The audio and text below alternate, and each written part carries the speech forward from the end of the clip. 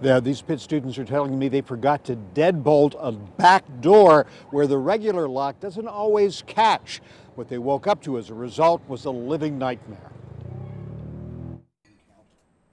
Pitt students Arthur Forbes and Ryan Foster say they were terrorized by two masked home invaders here in Niagara Street in South Oakland. Just sort of opened my eyes and looked into the doorway to see a gun pointed at me in the doorway. Forbes was threatened and bound in his first-floor bedroom. Duct taped my hands behind my back.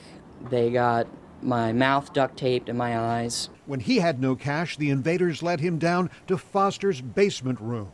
The gun was aimed at me from the start, and when they started duct taping me, I could feel what seemed to be the gun by my head or my back. Foster was stunned to see them burst in with guns against Forbes. They just kept demanding cash, and where's the cash? And I gave him my wallet, I gave him my phone.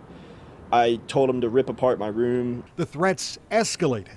The gun got a little scarier downstairs when they started counting down from 3. No shots were fired. The invaders took Foster's phone and wallet and left both victims bound in a basement shower. The victims listened, then managed to get free enough to get out. I ran onto the boulevard and all taped up, and it was unbelievable. Nobody stopped to help me. Foster ran for help to a nearby Sunoco, and an employee there called police. Pittsburgh police are investigating. They have not yet publicly identified any suspects. Reporting live in Oakland, Bob Mayo, Pittsburgh's Action News 4. Bob.